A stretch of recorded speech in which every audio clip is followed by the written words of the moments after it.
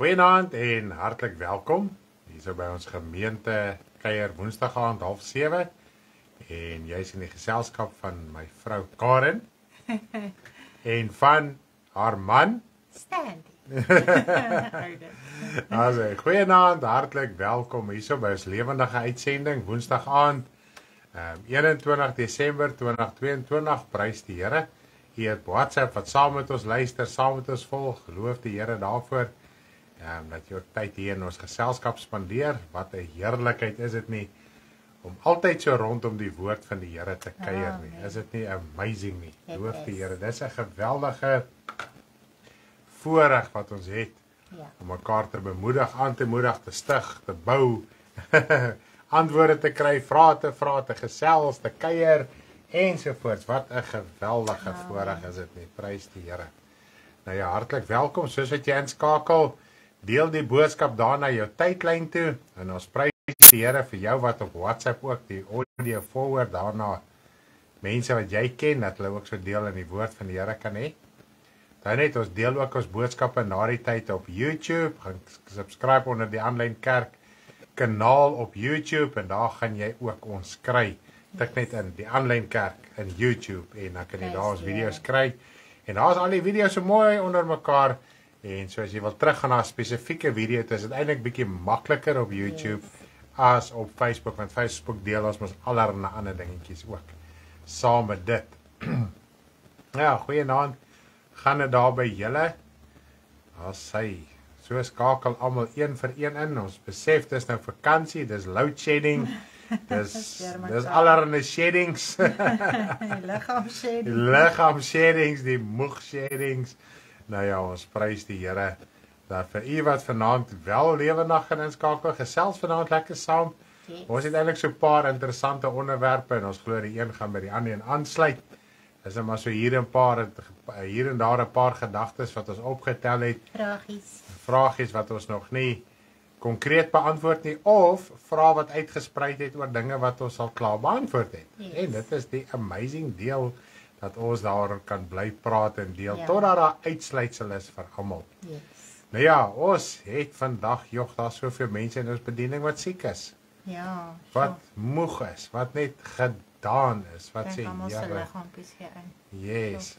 Hou op en gaan aan en dan tot op 'n tyd dan wil die liggaam ook nou maar nie meer nie. So kom ons bid ook voordat ons begin lekker saam weer vir almal. Ons het op die groep lekker saam gebid. Ons weet u bid ook daar by die huis in die eie tyd ook lekker saam, maar kom ons staan as gelowiges, as kinders van die Here saam ook in hierdie verband en ons maak die naam van die Here groot. Amen. Ewige Vader, ons kan U net prys en loof en eer en verheerlik. Hoe wonderbaar is die ewigheid, die krag en die heerlikheid, die majesteit van U Vader. Van nou af tot in alle ewigheid lewe U, was U, is U, sal U wees. Gaan U wees van nou af tot in alle ewigheid, Vader. Halleluja. In geloof breek ons deur na die heerlikheid van U, na die krag van U, na die majesteit van U ewige Vader. Hoe wonderbaar is U. En ons kan U net prys en eer en verheerlik en U groot maak. U is van nou af tot in alle ewigheid dieselfde. Van heerlikheid tot heerlikheid, van krag tot krag is U. Halleluja, U gedagtes rondom verkeerd en reg en dinge verander nie, want U is liefdevol, U is regverdig, U is waar, U is heilig, U is van nou af tot in ewigheid, halleluja, U woord bly tot in alle ewigheid. Wanneer ons die koninkryk van U gaan ons tot in alle ewigheid saam met U regeer as konings en priesters in die ewigheid van U. Vader, ons sê vir U dankie vir die voorreg dat U ons geroep het, dat ons uitverkies kan word deur U om die woord van U uit te dra, om vrug te kan oplewer.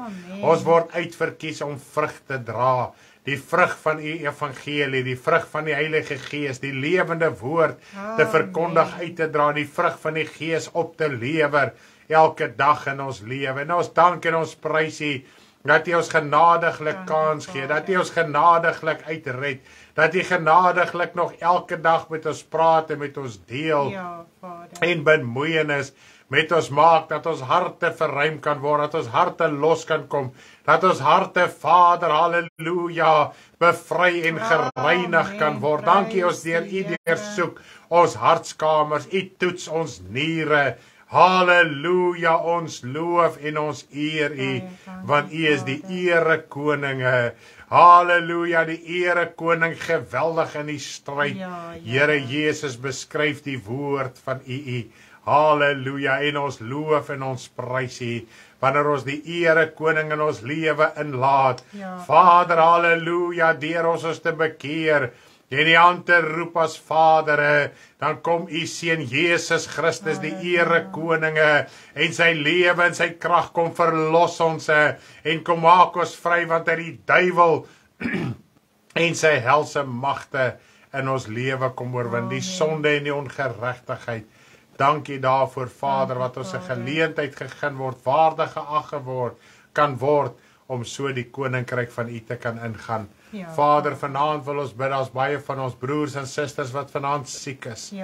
Vader, hulle liggame is letterlik siek. Hulle is, Vader, die ene het die siekte en die ander net daai ene.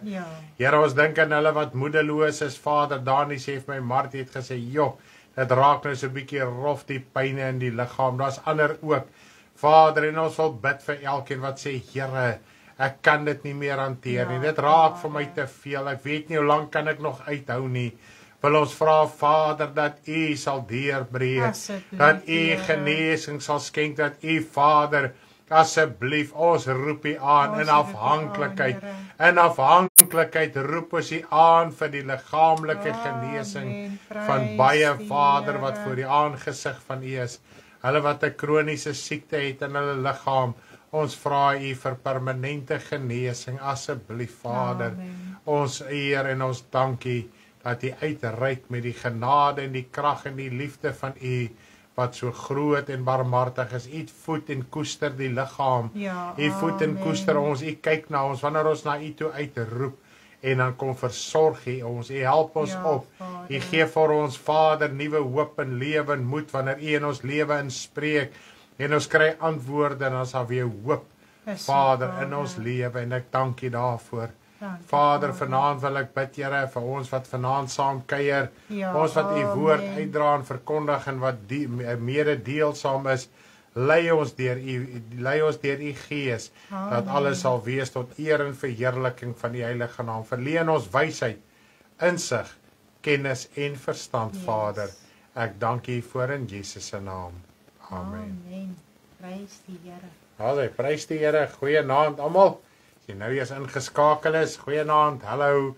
Daar sê jy is by ons Woensdag aand gemeente kuier, die aanlyn kerk, lewendig op Facebook en dan ook op WhatsApp en op YouTube. Ons saai op die internet, jy so ver en veel as wat ons kan, sodat die woord van die Here by die hele wêreld kan uitkom. Siele gered kon word, verlore skape weer kan terugkom, verlore seuns weer kan terugkom. Halleluja. En dat ons kan bekeer. Die Here sê hy staan by die deur en hy klop. As iemand sy stem hoor, moet hy die deur oopmaak sodat hy kan inkom. Prys die Here. En weet jy wat nou? Kom ons kyk gou na daai vers. Ek wil net gou so vinnig loer. My vrou, jy al ietsie op die hart al klaar of nog nie? Nee. Nee, nog nie. Nog nie. Gaan ons nou die goeie bespreek soos ons gaan. As ons kyk hierso in Openbaring 3 vanaf vers 14. Kom ons lees net so lekker hierdie versgedeelte. Die woord van die Here versterk ons. Die woord van die Here. Maak nie saak waar jy vanaand lees nie. As jy die woord van die Here lees, die Gees van die Here dit gaan inspireer. Gees van die Here maak dit lewend en versterk as dit in jou verstand, in jou hart inkom, as jy Gees van die Here daarom met lewend te maak. Kom ons lees gou Openbaring 3 vanaf vers 14. Dit is in een van die gemeentes, die hoeveelste gemeente, 7de gemeente, laaste gemeente aan wie Johannes 'n brief moes geskryf het oor hoe God oor hulle as gemeente dink. Nou kom ons lees Openbaring 3 vanaf vers 14. En skryf van die engel van die gemeente van die Laodisense. Dit sê die Amen, die getroue en waaragtige getuie, die begin van die skepping van God. Ek ken jou werke, dat jy nie koud is en ook nie warm nie. Was jy tog maar koud of warm? Maar nou, omdat jy lou is en nie koud of warm nie, sal ek jou uit my mond spieg. Want jy sê, ek is ryk en het verryk geword, en het aan niks gebrek nie, en jy weet nie dat dit jy is wat ellendig en beklaanswaardig en arm en blind en naak is nie. Sjoe. Ek raai jou aan om van my te koop wat deur vuur gelouter is, sodat jy ryk kan word en wit klere, dat jy jou kan aantrek en die skande van jou naaktheid nie openbaar word nie, en salf om jou oë te salf, sodat jy kan sien. Almal wat ek lief het, bestraf en tigtig ek, wees dan ywerig en bekeer jou. Kyk, ek staan by die deur en ek klop. As iemand my stem hoor en die deur oopmaak, sal ek ingaan na hom toe en saam met hom maaltyd hou, en hy met my. Aan hom wat oorwin sal ek gee om saam met my te sit op my troon, soos ek oorwin het en saam met my Vader op sy troon gaan sit het. Wie 'n oor het, laat hom hoor wat die Gees van die gemeente sê. Sjoe, dis nou die hele evangelie in 'n paar verse. Loof die Here. Maar wat ek net hier aandag heel eerste wil opvestig, is ek staan by die deur en ek klop. Nou hierdie is 'n Christelike gemeente of die gemeente in Laodicense. Nou die gemeente in Laodicense beteken nie, dis 'n kerkgebouetjie en dan daar voor 'n bordjie gestaan gemeente van Laodicense nie. Dit is die gemeenskap van gelowiges in die dorp van Laodicea. Nee, dat die Laodicense, nee. Lou, dis die Lou kerk. So daarso het die Here hulle uitnodiging weer eens, hulle het afvallig geraak, hulle het verdwaal, hulle het soos hierdie skaapie verlore gegaan. As jy kyk na die gelykenis van die verlore skaap, gaan dit oor, want wie is skape? Kinders van die Here. Wie is die herder? Die Here Jesus is die herder van die skape. Nou, as een skapie, een kind van die Here verlore gaan, dan gaan soek die Here. Die gelykenis van die verlore seun, dit is die vader se twee seuns, die pa se twee kinders. Goed, en die een het sy die erfdeel, die heerlikheid wat hy by sy vader gekry het hy in hierdie wêreld gaan verkwansel. En dis wat die woord van die Here sê, ons moet nie ons vryheid gebruik as 'n dekmantel vir die aanleiding tot die vlees nie. Met ander woorde, ons kan nie ons vryheid, die genade gebruik as 'n dekmantel om te bly moedswilliglik. Dekmantel. Wat het ek gesê? Mantel, dekmantel. Om moedswilliglik voort te gaan met ons vleeslike sondige lewe nie. En dit is ongelukkig die algemene prediking in deesdae se kerk. Maar die woord sê, ons kan dit nie as 'n dekmantel gebruik nie, die genade van die Here nie. En wanneer ons dit wel doen en kom 'n dag, daar's 'n dag in die lewe wat jy tot 'n besef kom, dan moet jy jou bekeer, en dis wat die Here sê, almal wat ek lief het, bestraf en tigtig ek jou. En ons kry baie keer agter die ding weg, die Here het my lief. Ja, die Here het my lief. Maar as ek gaan afdwaal, as ek God se goedheid, sy verlossing gaan gebruik, weer as 'n dekmantel om die vleeslike begeertes uit te lewe, gaan die Here my tigtig om my terug te bring. Daai tigtiging is die klop aan die deur. So die Here het tot op die einde genade oor ons om ons terug te bring. Nou sê die Here, as jy jou nie gaan bekeer nie, as jy as verlore skaap nie gaan terugkom nie, as jy as verlore seun nie gaan terugkom tot jouself gaan kom, opstaan en terugkom na die Vader se huis toe nie, sal jy verlore gaan. So dis nie te sê, omdat God my lief het, ek kan nie verlore gaan nie. Ja. En dit moet ons verstaan vandag. En dis so mooi wat hy sê, aan hom wat oorwin, sal ek gee om saam met my op my troon te sit. En hierdie oorwin is daai elke dag se bekering, elke dag se ywerige bekering om by die Here te bly.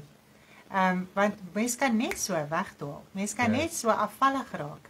En dit is daai ywerigheid, Here, ek moet oorwin, ek moet hierdie vlees bly oorwin. Soos wat die Here Jesus Christus ons geleer het, hoe om te wandel. Dan kan jy saam met hom op sy troon sit. Ja, dis nou soos baie mooi. Soos ek oorwin het en saam met my Vader op sy troon gaan sit het. So hy het geweet, as hy hierdie wêreld oorwin, as hy die sonde en al die dinge oorwin, gaan hy saam met sy Vader op sy troon sit. En as ons in sy voetstappe volg, gaan ons saam met hom op sy troon sit. Ja, en hierdie is eintlik net 'n cool gedeelte. Ek wil nou nie, hierdie is eintlik nou mooi aan die gangpunt. Hierso praat hy van troon, né? En kom ons kyk so 'n bietjie, ons het nie nou die dag oor die troon gepraat nie, nou Poppers. Nee, ons het nie. Okay. Ons het nie daarby Ons het nie daarby uitgekom nie. As 'n mens oor die hemelse dinge praat, né, dan raak dit so groot. Yes. Dit is so amazing, né, dat op die einde van die dag, ek wil net hierdie ding, want hy skyn nou so in my bril, né, ek gaan net eers toe maak. As 'n mens kyk aan die hemelse dinge, dit is so omvattend. Ja. Jy kan ure en ure, want dan kom hierdie ding na vore, dan kom daai ding na vore. En as ons kyk na die troon van God, ons dink as jy aan 'n troon dink, né? As ek nou vir jou moet vra, beskryf vir my as jy sê, as ek vir jou sê troon, jy gaan op 'n troon sit. Hoe sien jy dit? Is dit soos 'n stoeltjie. groot, want 'n troon is mos groter as 'n stoel, né? Ja, 'n groot stoel. Hier is 'n kantoorstoel. Hier is my kantoortroon. Yes.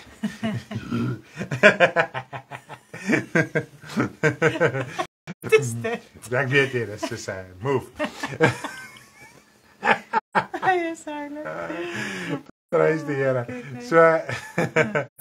So as jy dink aan 'n troon, dink jy aan 'n tipe van 'n verskriklike flamboyante stoel. Soos wat jy nou dink aan 'n koning se troon. Wie dink so?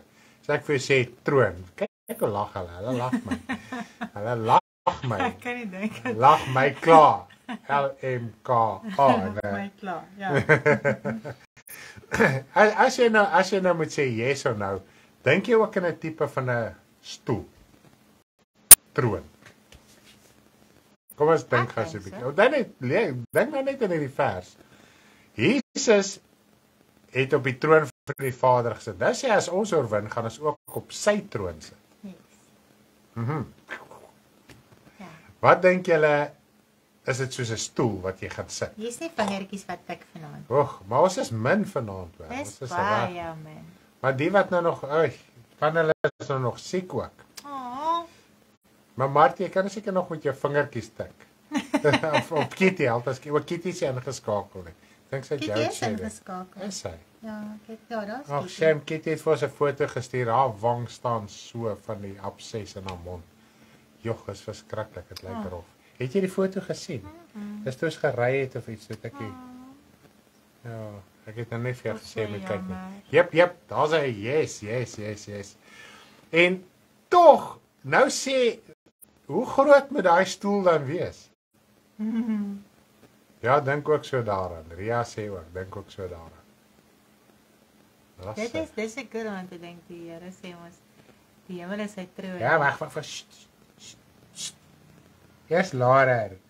Jy het gevra of ek iets wil sê. Ja, maar ek het sê. Okay, jy mag nou iets sê. Ek gaan die versie opbring en dan kan mag Karen praat. Anders dan moet sy. No. Okay. Sê. Alright, lees gou daai Jesaja 66 vers 1. Jesaja 66 vers 1. So sê die Here: Die hemel is my troon en die aarde die voetbank van my voete. Waar is dan die huis wat julle vir my sal bou en waar die plek wat my rusplek sal wees? So dit is groot. Yes. So wat sê dit vir ons? Ons gaan in die hemel wees. Ja. Jesus is in die hemel, want die hele hemel is die troon van God. Yes. Wat is die troon van God? Ek het nou nog, hoe kan ons 'n troon beskryf, my vrou? Wat dink jy? Hoe kan 'n mens? Sy autoriteit, sy heerlikheid, sy... Ek dink dit is sy, as jy kyk na 'n troon, dit is verhewe. Ja.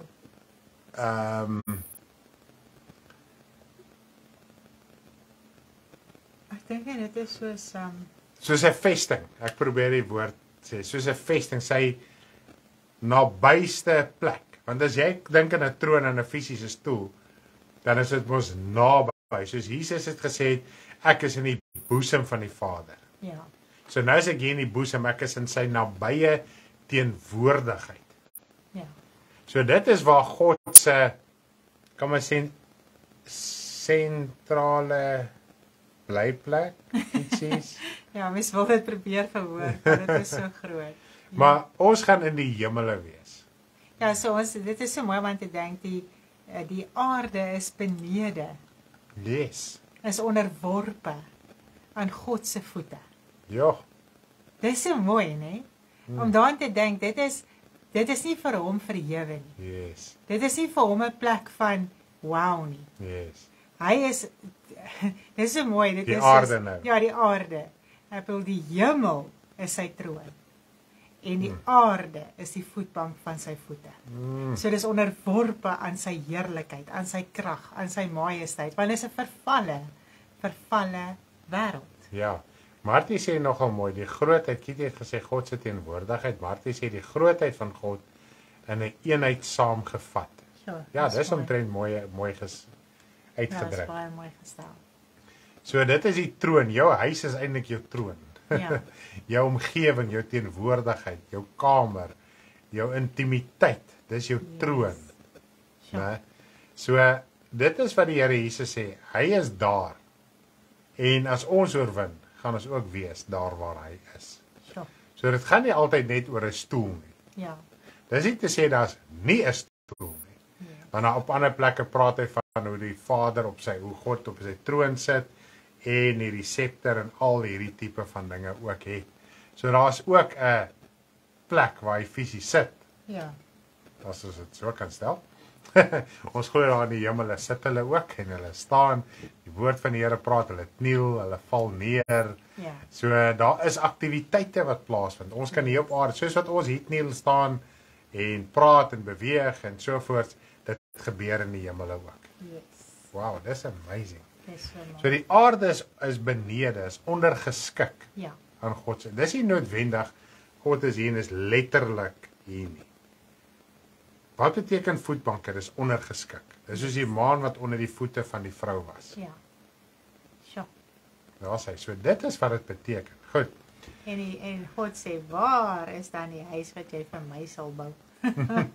Jy kan nie 'n kerk of 'n tempel of 'n ding bou waarin God kan bly nie. Hy bly nie in tempels wat met hande gemaak is, geboue wat met hande gebou is nie. Wat? Joh, hy woon in die hemele. Dis sy troon.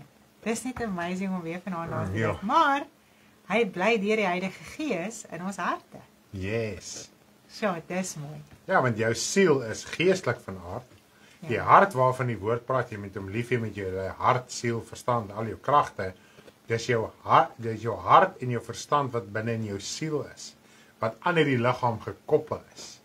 Ja. So al die gedagtes en sovoorts wat deur jou siel vloei en wat in jou siel is, dis wat die Here Jesus sê, roei die gedagtes in die hart uit. Dan sal hierdie optredes ook regkom. Maak die binnekant van die beker en skottel skoon. So maak die siel skoon. Maak die hart skoon, reinig die hart. Dis wat die Here sê, ek klop by daai deur. Ek wil inkom, ek wil maaltyd by jou kom hou. Sjoe. Al hierdie ongeruimthede moet uitgaan. En dan as jy oorwin, as jy volhard in hierdie pad, dan sal jy saam met my op my troon sit. Ja, dis mooi.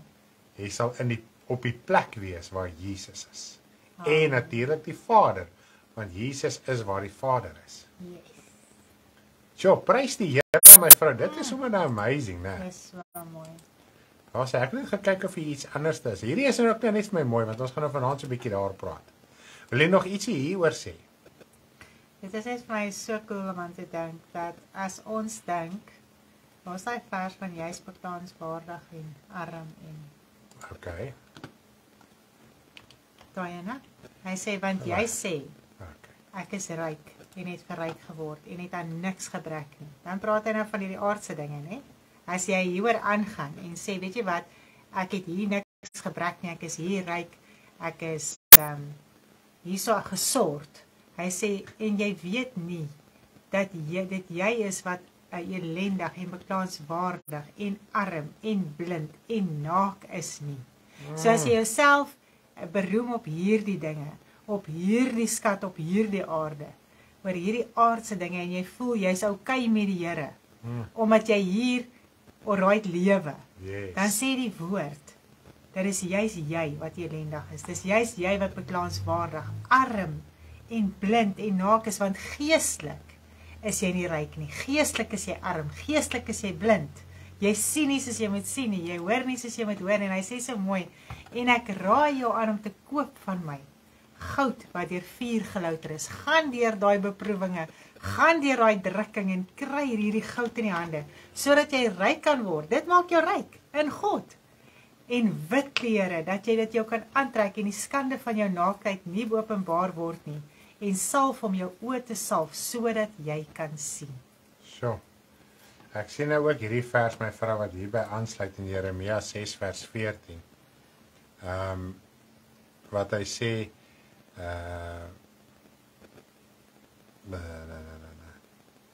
ja, kom ons lees net vers 14.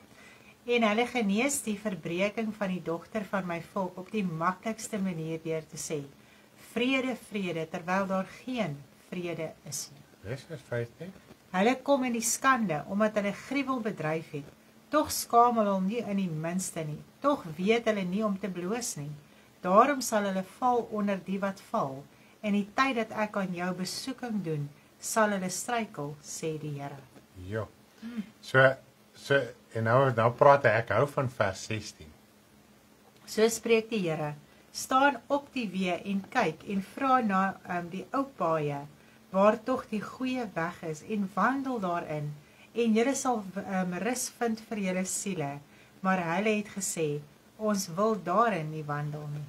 Joh, is die ou paaie. Wat is die ou paaie? Dis die paaie van bekering.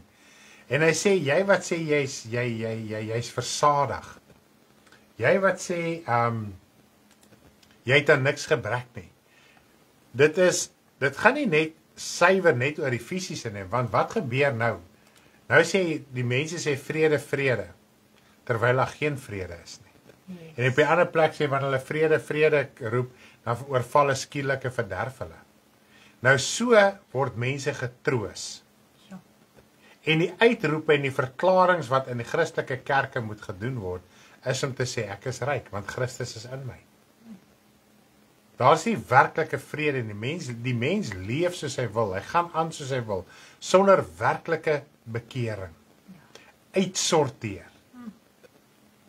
En dis wat hy, ek meen hierdie ek is nou een vers te ver. Ag, liewe land, waar is hy nou? Dis in Jeremia 6, vers 14. Genees die verbreking van my volk. Daar's baie mense wat gebroken is. Baie mense wat stikkend is. Baie mense wat vra het. Wat antwoorde soek. As jy nee, jy moet nou maar net hierdie verklaar nie, jy moet nou maar net dit doen en maar net dat doen. Nee man, alles is oukei.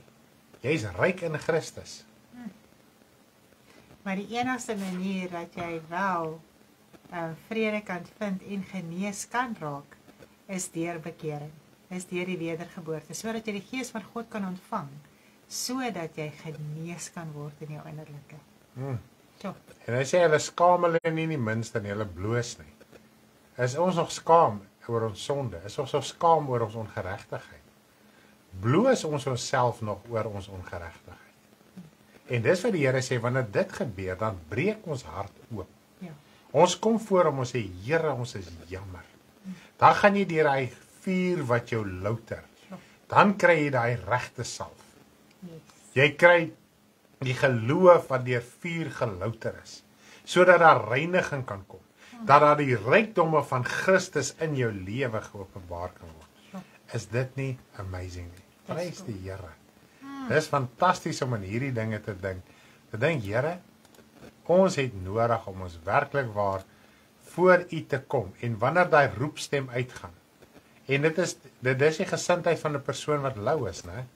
Ons staan daar so, was jy maar arm, of was jy maar warm, of was jy maar koud. Maar omdat jy lou is, ons praat gister, of eergister weer so, in 'n gesprek noem ons dit, dat ek en my vrou dit al gehoor, dat Christelike predikers sê, nee man, dit gaan nie oor swart en wit nie, jy moet kan kompromie aanteken. Daar moet grys areas ook wees. Balans. Ja, daar moet balans wees. Ja. Dis die lou kerk. Ja, daai balans is 'n probleem. Jy moet, want die woord sê so mooi, jou ja met jou ja wees, en jou nee met jou nee wees. Daar moet nie grys areas wees en kompromie in die woord nie. Ja, want hy sê, meer as dit is uit die bose. Yes. Hierdie grys area, hierdie lou lewe, is uit die bore. Hierdie balans lewe wat ons het. is uit die bose uit. Dis nie van God af nie. Yes. Dit is wanneer ons voel ons is ryk innerlik. Dis wanneer ons voel ons is alright in ons binneste. Ons genees onsself baie keer met sê goeters, met dinge, sonder om werklik waar van harte te breek en te bloos en te skaam oor ons ongeregtigheid en sonde. Is so. As jy jou nog self skaam en sleg voel daaroor en jy bekeer en bely jou, bekeer jou daarvan en bely dit. Dan moet jy weet, Here, U is nog besig in my Is so. lewe. Ons is besig om te verward. Yes. Yes. Ek waak en ek bid en ek soek U en ek oorwin deur die Gees. Dan oorwin jy. Dan gaan jy aan, nou volhard jy nog. As jy vat bloos, né? Dit is so mooi. Jy raak mos so rooi in die gesig, jy raak so warm, hè? En wanneer daai vuur inkom, dan raak hy so warm. Is so. Jy raak so rooi. Jy skaam jouself, soos hulle sê in ander bloedgroepe. Want dit is hy vuur van God wat in jou werk. Ja. En hy wil die hart van klip uithaal. Yes. Hy wil jou hart van vlees gee. Hart wat omgee, sagmoedige hart, 'n liefdevolle hart dat jy bruikbaar en nuttig kan wees in die evangelie. Yes. Daar's hy, prys die Here. Wat 'n mooi Ja. skrifgedeelte. Maar wat nou vir my nogal so mooi is, my vrou, vers 14. Dit sê die Amen, die getroue en waaragtige getuie. So dit is Jesus. Die begin van die skepping van God. Nou ja, daar's baie verse wat by dit aansluit. Johannes 1 is al klaar, net een gedeelte.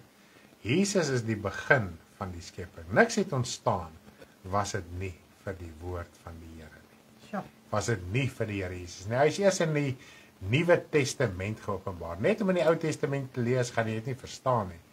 Maar as jy die Nuwe Testament lees, dan gaan jy dit saam verstaan.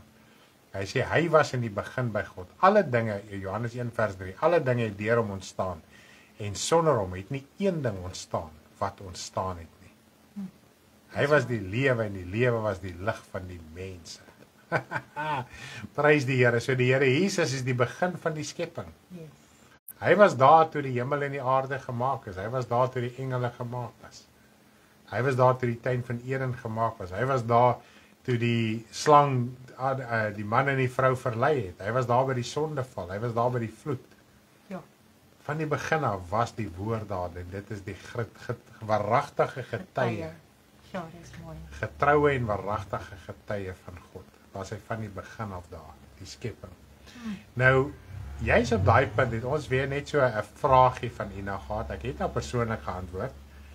En sy kon nie verstaan, ons praat nou, sy sê sy verstaan alles, is vir haar mooi duidelik, sy het nie 'n probleem nie. Maar as ons nou al sê dat die tuin van Eden is apart gemaak van die aarde, hoe is dit dat die woord van die Here sê dat Adam en Eva, of die man en die vrou, moes ook Die aarde. ook daar gewerk het en uitgesorteer het? Yes. Okay. En dit kom en ons kom weer by die punt uit van hoe dinge in die begin was. Ja. Okay. Soos dit nou is nie soos dit in die begin was nie. Nee. God het hierdie aarde gemaak waarop ons nou lewe.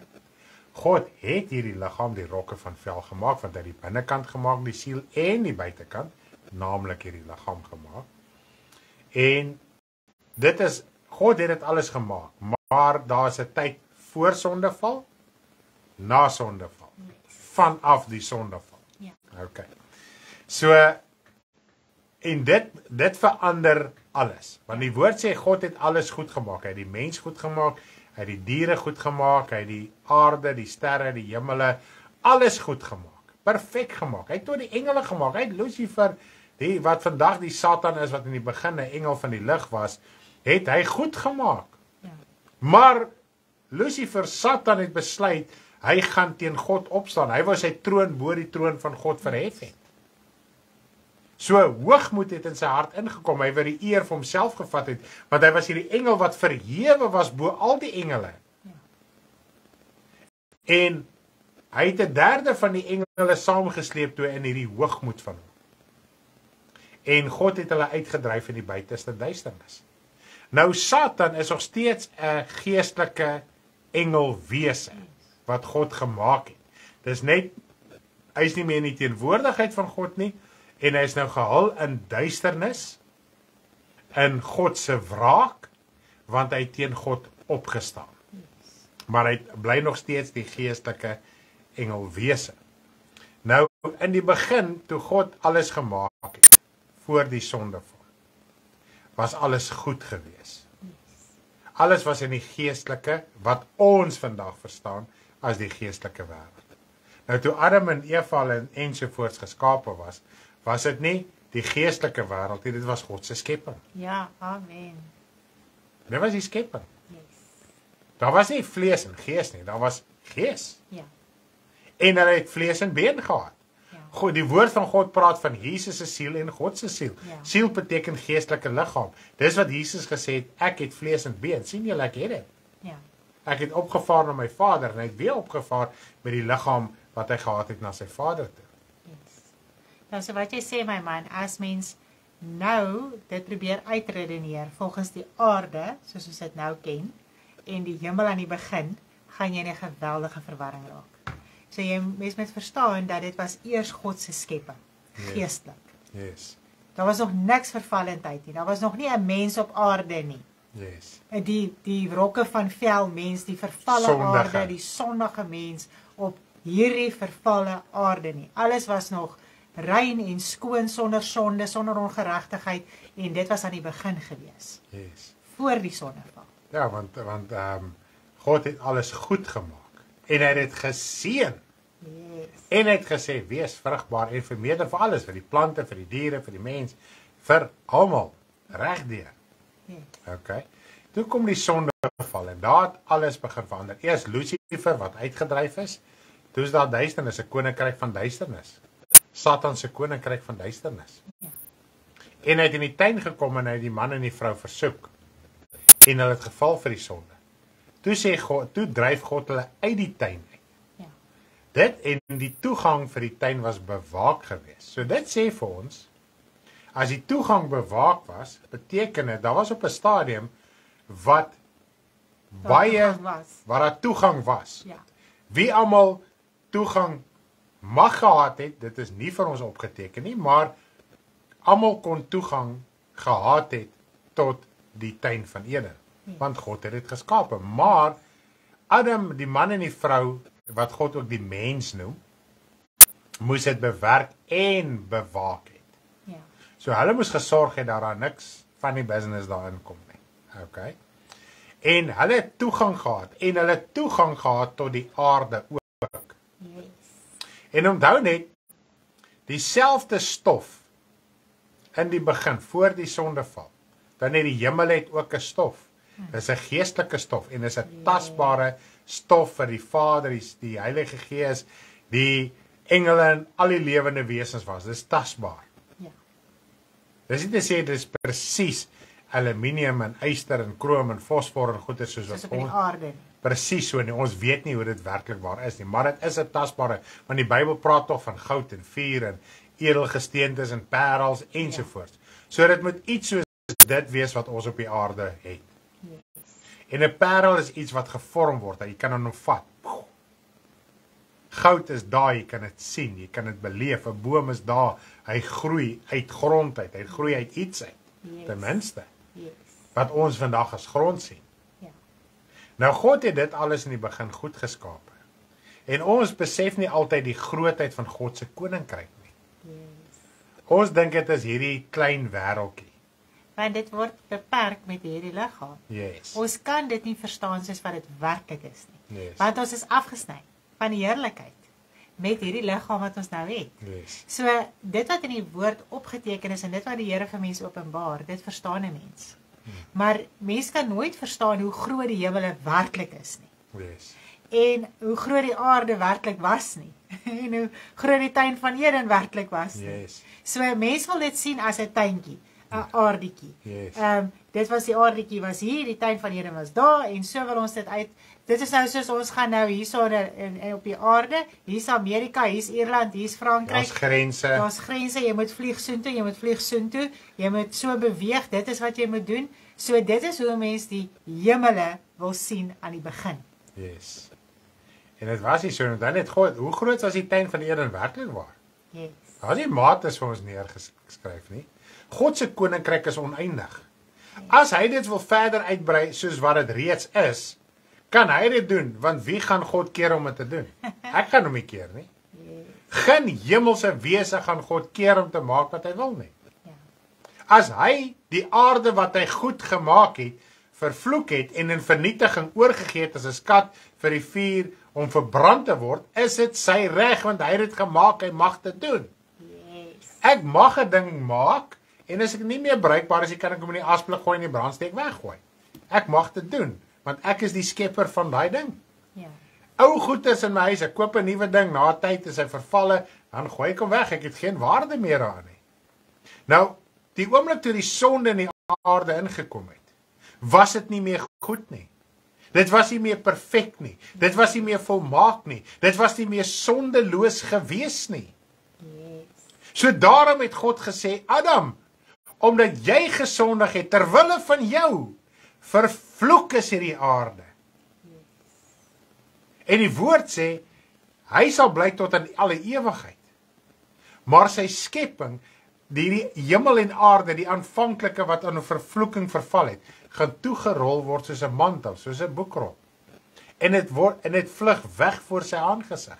Ja. God mag dit wat hy gemaak het, vernietig. Want hy maak 'n nuwe hemel en 'n nuwe aarde. Yes. Hy hoor nie maar hierdie aarde van sonde en ongeregtigheid nie. En dit is so mooi om te dink, my man, dat die man en vrou wat ons nou ken as Adam en Eva, het beweeg. Yes.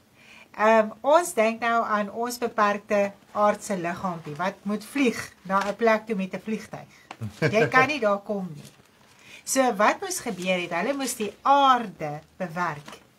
En so hulle kon beweeg op die aarde en hulle het toegang gehad tot in die tuin van Eden. Ja, so hulle toegang na die aarde, want dit is, God het dit vir hulle gegee om daai gedeelte, daai deel van die hemele uit te sorteer. Ja, so hulle kon daarin beweeg, hulle kon op die aarde beweeg. So hulle was nie beperk, nou bly julle in die tuin en julle kan nie na die aarde toe kom, en jy is nou op die aarde en jy kan nie na die tuin van Eden toe kom nie. Want dit was alles in die geestelike wêreld. Yes. En dit was groot en majestueus, en die mens was nie die mens van vlees en bloed, wat ons ken met bloed nie. Dit was 'n siel. Yes. En as ons net mooi dink aan die hemele, hoe beweeg hulle in die hemele? Hoe gaan, wat se plekke is daar in die hemel? Wat se areas is daar in die hemel? As mens net daaraan dink, dan dink jy, joh, Here, mense wil dit beperk met jou verstand, met hierdie aardse liggaam van ons. Nee. Kan ons nie dink dat hulle kon beweeg het, hulle kon gedoen het, hulle kon alles oorseer gewees het oor alles, hulle kon alles hanteer het, want hulle kon beweeg soos wat hulle wou. Ja, want God, as jy kyk in Genesis 1 vers 28 sê, en God het hulle geseën, en God het vir hulle gesê, wees vrugbaar en vermeerder, en vul die aarde, onderwerp dit en heers oor die visse van die see, en die voëls van die hemel, en al die diere wat op die aarde kruip. Nou, wanneer ons dink in heers, dink ons in hierdie wrede diktator. God heers ook, en Jesus heers ook. In liefde. In liefde. Ons sien heers as verkeerd, omdat ons 'n verdraaide vorm van heers het. Nou kom Ons wil oorheers. Daar's sy. Daar's sy. Ja. Nou kom die Here Jesus en hy sê, as jy die meeste wil wees, moet jy 'n diensknegt wees. Yes. As jy die meeste in sy koninkryk wil wees, moet jy begin dien. So die wat heers in God se koninkryk, dien in God se koninkryk. Hulle dien hom en hulle dien mekaar. Yes. En dis wat die Here gesê het, onderwerp dit. Met ander woorde, moet dit nie gaan vertrap en gaan verwoes en gaan vernietig en gaan verpletter nie. Nee. Kyk daarna, sien om daarna. Bestuur dit reg. Dis nou maar woorde wat ons kan gebruik. Waarde ken. Yes.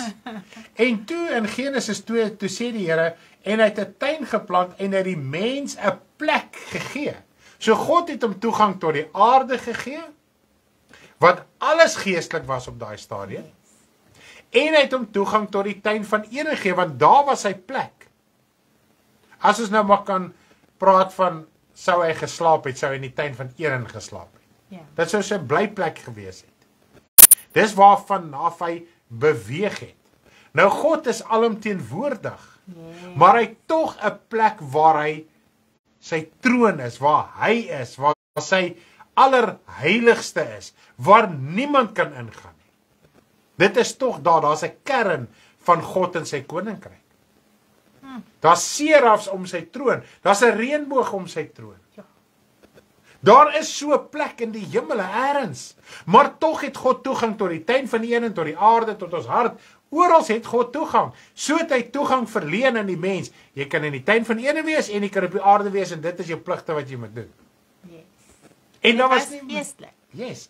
En daar was nie moeite en smart om te werk nie. Dit was nie moeite vir Adam en Eva om die tuin te bewerk en te bewaak. Ja, dit was nie soos fisies spit bossies uithaal. Daar was nog nie onkruid nie. Daar was nog niks seker goeters, dorings, distels, niks nie. So hulle moes nie al daai goeters doen soos wat ons nou dink. Ons moet nou bossies gaan uithaal en ons moet nou allerhande goed doen. Dis is cool, man, dit ding, nee. Dit was nie vol moeite nie.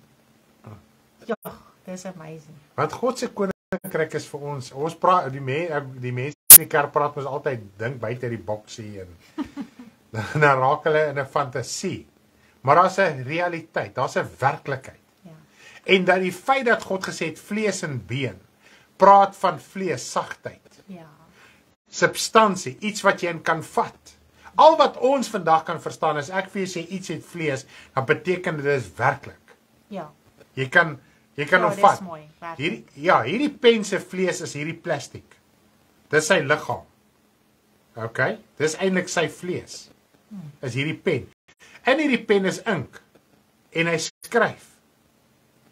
Maar hierdie liggaam hou hom sodat dit maklik vir my kan wees om hom kan vashou en te kan skryf. Maar hierdie plastiek in die buitekant is nie die ink nie. Dit huisves die inkie binnekant. Ek kan dit nou nie uithaal nie, maar dit huisves die inkie binnekant. OK? So nou net so sê die woord die vleeslike liggaam in die begin. Ja, want God die rib uit die man uitgehaal het om die vrou te maak, het hy dit weer met vlees toegemaak. Yes. So hy het 'n vlees en been liggaam sonder bloed. En sonde. Toe was dit nog toe was dit nog sondeloos geweest. Yes. So die stoflikheid waaruit God die aarde gemaak het in die begin voor die sonde gekom het, is dieselfde stof wat God gebruik het om man en vrou te maak. Eers man en toe die vrou uit die man uit, by implikasie man en vrou, soos wat ons die vorige keer gehoor het. Dat is nie so cool. En toe wat ek nou gesê het? Dieselfde stof. Dieselfde stof. En alles was geestelik. Ja. Eers na die sondeval. Toe is daar 'n hemel en 'n aarde soos wat ons dit ken, hemel en aarde. Yes. Voor die sondeval was daar nie so iets, dit was net hemel. Yep. En hemel is plek, hemel is spasie. God se hemel en plek is sy spasie, dis 'n geestelike wêreld. Ons verstaan verkeerd. Hemel is 'n wêreld, dis 'n spasie, dis 'n plek. Dit kan so groot wees of dit kan oneindigend wees. Ja. Sjoe, dis mooi. Yes. Verstaan jy dit? So dit is hemel. God se plek is hemel. Dit is elke maar sê wêreld of wêreld, dis oneindig, dis onmeetbaar. En ek dink baie keer my man het ook 'n vraag gekry nou, hoe kon God die mens met die stof van die aarde gemaak het en hom toe hemel toe geneem het? Nou die groot ding is, as ons dink aan die mens wat op hierdie aarde gemaak is, die rokke van vel uit die stof van hierdie vervalle aarde. God het nie die mens hier gemaak uit die stof van die aarde, die vervalle rokke van vel en hom toe hemel toe gevat. Nee. Dit was 'n geestelike wêreld. God het die siel daar gemaak en toe hulle sondig, toe maak hy vir hulle op die vervalle aarde, die vervloekte aarde, 'n liggaam van rokke van vel, waar hulle hier moet operate, toe hulle nie weer teruggegaan hemel toe nie, toe is hulle afgesny. Ja, hulle siel het in die geestelike wêreld gebly. Maar die liggaam het hier gewandel, hier geoperate, en is net verbind deur die bloed aan die siel. Wat in die geestelike wêreld nog steeds al die tyd is. So die siel kan nie doodgaan nie? So die siel het nie uit die geestelike wêreld na die vleeslike wêreld toe gekom nie, want Wat nou gebeur het na die sondeval? Toe het God die rokke van vel gemaak, hierdie sondige liggaam, want toe is hierdie hele aarde met sonde deurdronge. Toe was hierdie aarde vervloek, die oorspronklike aarde wat God goed en gemaak het, goed en wel gemaak het, perfek gemaak het, sonder foute gemaak het. Toe is hy vervloek. Toe is die stoflikheid van die hele aarde en die sterrehemel wat ons met ons oë kan sien vandag, is vervloek, is bevlek met sonde. Toe vat God hierdie stoflikheid van hierdie aarde en maak die rokke van vel en verbind sy siel daaraan. Die liggaam, die vleeslike liggaam van sonde en ongeregtigheid. Yes.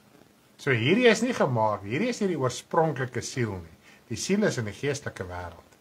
So hierdie is die mens wat op aarde gemaak is uit hierdie stof van die aarde. Dis hoekom die woord in 1 Korintiërs 15 sê die natuurlike is eerste dan die geestelike, want ons is nou natuurlik. Ons is afstammelinge van Adam en Eva nadat hulle gesondig het. Yes. Hulle het die eerste kinders in die wêreld gebring deur middel van 'n vleeslike daad met 'n vleeslike saak, 'n sondige liggaam het voortgekom. En die generasies van Dawid voortgegaan tot en met vandag toe. En as ek kom en die woord van die Here sê mos nou dat hy maak 'n nuwe hemel en 'n nuwe aarde. Yes. En dis so mooi om aan te dink. Dit is eintlik soos aan die begin. Yes. Dis eintlik weer die aarde van sondeloosheid. Van Yes. daar's nie sonde op daardie aarde nie. As jy moeite en as jy Daar's nie smart moeite nie. So ons gaan weer op die nuwe aarde woon. En ons gaan toegang weer hê. En as ons dit kan verstaan, dan is dit amazing. Tot die paradys, want ons sien nou ook hierdie aarde, daar's nou afgesny, ons kan nie sien nie. In die geestelike wêreld is daar toegang oral heen. Want ons dink amper dat die nuwe hemel en aarde wat goed gemaak of wat ons gaan sien as ons in die ewigheid kom, gaan weer wees waar hierdie aarde is. Soos hierdie aarde is. Want ons dink dat hierdie aarde herskep gaan word. Dit gaan nie herskep word nie, dit gaan vernietig word. En dan gaan 'n nuwe hemel en 'n nuwe aarde wees. En weet jy wat die nuwe hemel en aarde het nie 'n see nie. Weet jy dit? Net as daar nie 'n see alleen is nie, verander die hele ekosisteem van die wêreld. Is dit nie so nie? Die see help onder andere met klimaatbeheer. Ja. Om water weer te suiwer, die vuil water wat in die vasteland af te gaan in die see en die sout en die son trek dit weer op en dit reën weer en dit is 'n suiweringsproses. Net dit alleen. Ja. Sê vir jou die nuwe hemel en aarde is glad nie 'n herskepte aarde, is nie hierdie herskepte aarde nie. Dis nie iets nieuw. Nee. Nieuw is nieuw. Ja, niet is niet. Prys die Here. Prys die Here. Is dit nie amazing om daaraan te dink nie? So die nuwe hemel en aarde gaan in dan onthou net as hierdie wêreld verby is, gaan dan nie meer 'n vleeslike wêreld en 'n geestelike wêreld wees nie. Dis net 'n geestelike wêreld. Ja, dan is die vlees weer pew, Weg. opgerol, geweg, gegon, Yes. vernietig, verbrand. Yes. En ons as kinders van die Here, jou liggaam wat jy op aarde gehad het, gaan opstaan en jou siel gaan hom verslind. Hy gaan en hy's weg. En al die goddelose mense met hulle liggame gaan verenig word en hulle gaan in die poel van die vuur gewerp word. Yes. So die geestelike wêreld is, dit gaan net aan en dan sê die mense, wat gaan ons in die hemel doen? Seriously? Hierdie aarde, ons kan nie eens alles doen wat op hierdie aarde te doen is nie. Yes. Die hemel is nog by verre groot. Dis net in die hemel is daar nie hierdie dominerende, oorheersende, Stelsels en alles. gesaghebbende, onregverdige bedrogstelsels nie. Daar's nie load sheddings nie, daar's nie kragonderbrekings nie, daar's nie teerpaaie nie, daar's nie computers nie. Nee, daar's nie hartseer, trane, smarte, moeite, niks. Nie selfone nie, Prys die Here. computers nie. Daar gaan ons nie uitsaai nie. Prys die Here. Maak dit nie opgewonde om hemel toe te gaan. Yes. Dis nie 'n fantasie wêreld nie, hierdie is die fantasy world. Ja. Dit kan ek vir julle sê, maar ons moet hier ons keuse maak. Ons moet hier prakties die evangelie uitleef, in nugtere verstand, in nugtere denke. Ons moet hier kom koop. Ja. Ons moet hier gelouter word. Ons moet hier gesuiwer word. Ons moet hier gereinig word. Sodat ons daai ewige, heerlike, kragtige, oneindige koninkryk van God kan ingaan. Halleluja! Prys die Here van die leerskare. Wie wil hemel toe gaan? Amen. Prys die Here, ek asseblief. Yes. Here.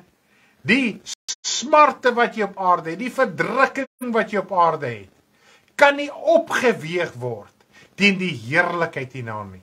Die woord sê op een plek, ons ligte verdrukking. Jog, Martie, as ek nou jou dink, ek sien hom sommer nou jou naam gaan hier op. As ek in jou verdrukking in jou liggaam dink, en ek verstaan daai drukking, ek is nie onsympatiek nie. Die woord sê jou ligte verdrukking. Bewerk vir jou ewige gewig van heerlikheid uit. Halleluja! Prys die Here van die leerskare. Hierdie liggaam verdruk ons. Sy eise verdruk ons. Dit wat ons moet doen, dit jy moet werk dat jy kan klere hê en kos kan hê en dan moet jy maar net kan aangaan. Dis 'n verdrukking. As om in die hemel sy heerlikheid te wees sonder smart en moeite en pyn en wow. Ons wil hemel toe gaan. Maar ons moet hier keuses maak. Ons moet hier besluite maak. Ons moet hierdie evangelie uitleef. So in die begin, dit wat ek en jy vandag verstaan as gees, was die skepping. Daar was nie vlees en gees soos wat ons dit ken nie. Die stof van die aarde, die tuin van Eden, almal was uit dieselfde stof uitgemaak, 'n hemelse geestelike stof wat werklike substansie het. Water het gevloei, die see was daar, die bome het gegroei, die plante was daar, die diere kon eet, die mens kon geëet het. Toe word dit met sonde bevlek. Toe verval dit sy gedaante. God het sy teenwoordigheid, sy goedheid, sy seën van die aarde af weggetrek en het gesê vervloek is die aarde nou. Dis soos Satan in die begin. Die heerlikheid en die lig van God het in hom geskyn en God het onttrek en toe verdwyn daardie lig, maar hy het nog steeds 'n geestelike wese gebly. Adam en Eva het nog steeds 'n geestelike wese gebly, man en vrou. Maar die aarde was vervloek gewees. Toe maak God vir hulle rokke van vel van die vervloekte aarde. Sy stof. En daarom kan hierdie liggaam nie God sien en bly lewe nie. God kan nie in hierdie liggaam woon nie. Want hierdie liggaam is 'n liggaam van vervloektheid, sonde en ongeregtigheid. En as ek God met hierdie liggaam moet sien, dan wil hy hierdie liggaam van sonde, dit is 'n outomatiese heiligheid van God, moet hierdie liggaam vernietig word, want sonde kan nie in die teenwoordigheid van God nie. Hierdie liggaam kan nie in die teenwoordigheid van God nie, maar my siel wat verander het, halleluja. En dis hoekom Jesus die middelaar is, want nou kan die Vader deur die middelaarskap van Jesus Christus sy gees in ons uitstort, om ons lewe, ons wêreld binne in ons te verander, en dan ervaar jy die verandering in hierdie liggaam, halleluja. Maar hierdie liggaam kan nie in die teenwoordigheid van God nie, want hy is met sonde bevlek, maar deur genade in Jesus Christus, halleluja, woon die Vader deur sy gees in jou siel.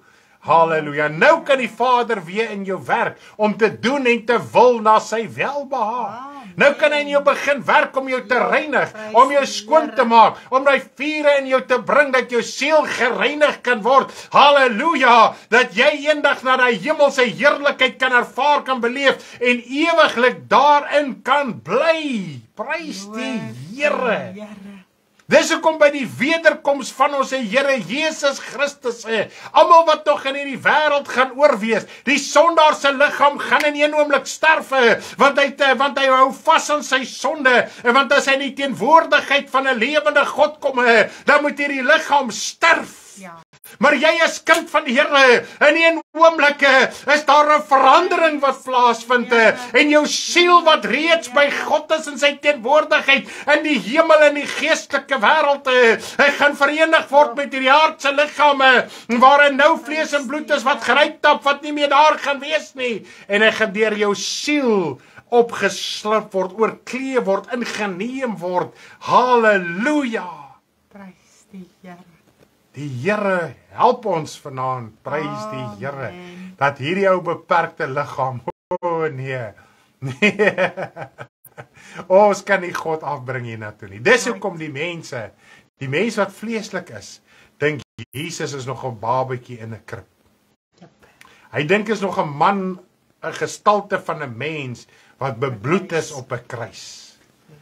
Al het ons Jesus na die vlees geken, nou ken ons hom tog nie meer so nie. Ja, Ons ken hom in die amen. krag van sy opstanding. Prys Jy's die weergebore deur sy opstanding. Yes. Halleluja, prys die Here. Hy moes sy liggaam kom aflê het. Yes. En hy moes kom verander het. Hy moes dood. Hy moes dood. Ja. Nie as Jesus se aardse liggaam kon daai teenwoordigheid hanteer het nie. Nooit. Daarom moes hy gesterf het. Want hy het gesê, Vader, verheerlik my by die heerlikheid wat ek by U gehad het, voordat die wêreld was. Openbaring 3 vers 14 het ons gelees, die waaragtige, die begin van die skepping. Jesus was die begin van die skepping van die lewende God. Halleluja. Prys die Here. Daarom kan ons nou deur hom na die Vader toe gaan. En hy moes hierdie vlees kom oorwin het. Yes. En hy moes verander het. Hierdie vlees moes kom sterf het. Prys die Here.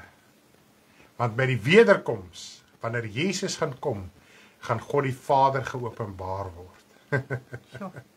Dis hoekom die woord sê, hierdie aarde gaan in vlamme uitbars. Want hierdie sterrehemel wat ons nou so kyk, die see wat so pragtig is, die bome, en ek meen die natuur is mooi wanneer dit mooi is. Die sterrehemel, die sonsondergang, al die goed, wat ons soos asems na dat snak, gaan in een oomblik aan die brand slaan. Want, dit is met sonde bevlek en deurdronge. Ja, kan nie vir God se teenwoordigheid staan nie. Yes. Wanneer God Ja. geopenbaar word sonde vernietig. Ja. Dis hoekom ons moet seker wees, ons is in Christus. Dat wanneer die liggaam sterf, by die wederkoms ook dat hy kan verander in 'n oomblik, in 'n oogwink. Dat hy hierdie wraak nie deelagtig sal word nie. Wanneer God openbaar word, gaan daar wraak wees. En jy kan dit nie deelagtig wees nie, jy moet hemel toe gaan. Yes, prys die Here man, dit is amazing. Ons moet uit hierdie wêreldse denke uitkom, hierdie aardse Ja. denke. Ons is nou in 'n tyd van Kersfees. Nou ons het so 'n bietjie 'n vraag gehad oor Kersfees Water ook. kry? Ja. Ons is nou in 'n tyd van Kersfees en het nou al so 'n bietjie 'n vraag gehad. Nou nie deur iemand wat dit glo nie, maar hulle het 'n vraag gekry en dit aangeforward vir ons nou al 'n week of 2 terug. En dan is dit nog steeds hierdie babatjie in die krib. Dis nog steeds Jesus se aardse geboorte. Ons moet een ding verstaan. Jesus was vir 33 en 'n half jaar, het hy die rykdom en die heerlikheid van God verlaat. So dit was nie vir hom, jammer dat hy vleeslik sê, ek is in die vlees, yes, cool, nee. Dit was vir hom drukking, dit was vir hom lyding gewees, dit was persing gewees. Want hy moes hierdie aardse liggaam oorwin. Hy moes hierdie sonde oorwin. Vir 33 en 'n half jaar mag hy nie 'n gedagte gedink het, en 'n emosie geval het, gestruikel het, So. en enigiets, want dan sou hy nie die duiwel kon oorwin nie. Dan was hy ook vasgevang op hierdie aarde. Dis die drukking wat hy deurgegaan het. As mens net kan besef dat hoe drukking moes dit gewees het om vir niks te val op hierdie aarde nie. Want Jesus het geweet dat as hy val vir enigiets, is hy forever verval onder die sonde. Dan het die duiwel 'n oorhand oor hom gekry. Hy sou nie die duiwel kon oorwin het nie. Die mense sou nie vrygekom het nie, die siel van die mense sou nie kon vrykom nie. Ons sou nie ons harte vir hom kon gee nie. Ons sou nie kon deurbreek en verlossing kry en die gees van God kon ontvang het in ons hier op aarde alreeds wat ons besluit maak nie. So dit was 'n geweldige drukking, dit was 'n geweldige persing waardeur hy gegaan het en ons wil waarde daaraan heg. Yes. En nou kry ons die vraag van, moet ons Jesus se geboorte vier? Net omdat die geestelike ding wat ons vandag van gepraat het, vanaand van gepraat het, dink jy dat Jesus enigsins sy verjaarsdag op hierdie aarde wil vier?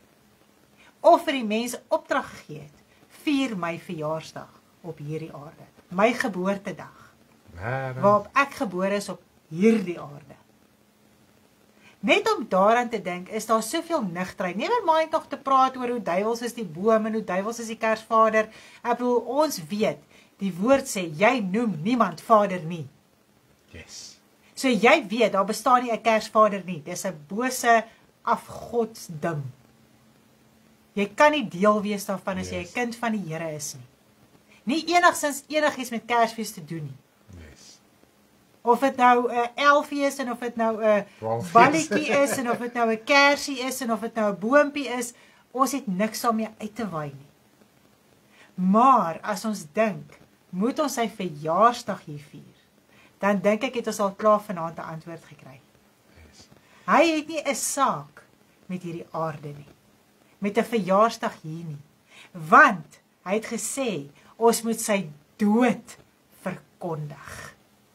Is dit nie amazing nie? Want in sy dood het hy afgesak in die doderyk en hy die duiwel gaan oorwin. Yes. Dis waar die krag deurgebreek het, dis waar die heerlikheid deurgebreek het, dis waar hy die duiwel oorwin het. Yes, prys die Here. En die opstanding het plaasgevind, die opstandingskrag wat ons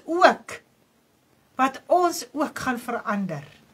En weet jy wat is amazing wat sê die woord? Ek dink nou so 'n paar plekke waar die apostels gepreek het. Dan praat hulle van die kind Jesus, die seun van God. Nou, die Here Jesus, en hier is 'n amazing gedeelte. Ons dink, en dit is die idee wat ons het, is onbewuslik, as jy so dink, moenie jou verwyd en voel jy is 'n duiwelse goed nie, maar dit is dinge wat in ons ingeprent is. Dis asof Jesus nou die hemel verlaat het, en dis hoekom ons nie sukkel om te verstaan van siel en gees Adam en Eva. Want ons voel Adam het nou uit die hemel uit neergedaal, hier na die aarde toe. Daar's 'n verbintenis, boom, dis hoe dit is. Nou, ons het die idee, Jesus is nou die hemele verlaat, so daar was nou niks meer in die hemel van Jesus, nie sy siel nie, niks nie. En hy het hier as 'n saadjie, 'n vrugbaarheidssaad, 'n sperm in Maria gekom, wat deur die Heilige Gees bevrug is, en sy het nou die kind gebaar. Dit is amper die idee wat ons het. Maar, ons moet een ding onthou. Maria was oorskadu deur die Heilige Gees. Nou, ons kan u kan dalk in u lewe getuig, ek kan in my persoonlike lewe ook getuig, en ek meen u nou ook in ons bediening, en nou onlangs ook, kan getuig hoe God bonatuurlik jou liggaam kan genees. Is dit nie so nie? Ek het dit al persoonlik in my eie liggaam gehad. Ja, amen, ek ook. My vrou ook. Bonatuurlik, verby medies, verby alles, ewe skielik het jy nie meer daai pyn en daai siekte, daai probleem, daai ding in jou liggaam nie. As jy dokter toe gaan, is jy so genees asof jy dit nog nooit in jou lewe gehad het nie. Okay? Praat nie nou as jy 'n operasie gehad het, ek praat van werklik waar God genees jou net. Goed. Nou, wat kan God keer? En wie kan God keer? In Maria, toe sy nou op aarde was, net dat een van haar selle vrugbaar word. Yep. Want dit is 'n vleeslike ding. God het tog nie die rokke van vel gemaak. Wat is die sperm? Wat is daai vrugbare sel? Dis die saad van hierdie liggaam. Is dit nie so nie? Dis soos die saad van 'n plant. Dis 'n klein en hy word 'n groot boom. So God, deur die Heilige Gees oor Maria kom, het een van haar selletjies, ek weet nie presies, ek weet nie, noem jy dit nie, maar anyway, dalk kan nie vir my sê wat noem jy dit, toe dit vrugbaar geword, en die liggaam het begin vorm. Okay? Want net so, ek meen, hoeveel mense is daar, vrouens, wat nie swanger kan raak nie, dis onmoontlik medies. En dan die volgende oomblik raak die vrou swanger, sonder enige mediese hulp, daar is wat nou mediese hulp en swanger, ek praat van die wat nie eens deur mediese hulp is nie. Net op 'n dag raak sy swanger. Wie het veroorsaak dat een van haar selle ewe skielik begin vrugbaar raak? Ja, daar was 'n man nou betrokke, maar dat die sel die eerste keer kan vat en vrugbaar kan raak. God het dit gedoen. Ja. Hy het die moederskoot van baie toegesluit en oopgesluit. Hy het Sarah se moederskoot toegesluit en in die 90's as sy was, oopgesluit. Ja, en dit was 'n onmoontlike saak vir Sarah om swanger te raak. Selfs in die vlees is dit onmoontlik geweest. Dit weet ons. Ek meen, Ja, sy was nie meer volgens die reël van die vrou nie, soos sy kon nie. Sy was nie meer vrugbaar nie. Yes. So. Sy kon as jong vrou, was sy onvrugbaar. Nou is sy nog oud ook. Dit gaan nie meer volgens die reëls van die vrou nie. So hoe is dit onmoontlik? Sy is eintlik dubbel onvrugbaar. Ja. En in een oomblik raak sy vrugbaar. God het net dat daai sel in Maria vrugbaar word. Yes. En toe hy self vrugbaar is en hy liggaam begin te ontwikkel, toe word Jesus se siel aan hierdie liggaam gekoppel. En die feit dat hy op daai oomblik aan 'n vleeslike liggaam gekoppel was, al reeds in die baarmoeder, dis hy afgesny van die heerlikheid van God. Ja.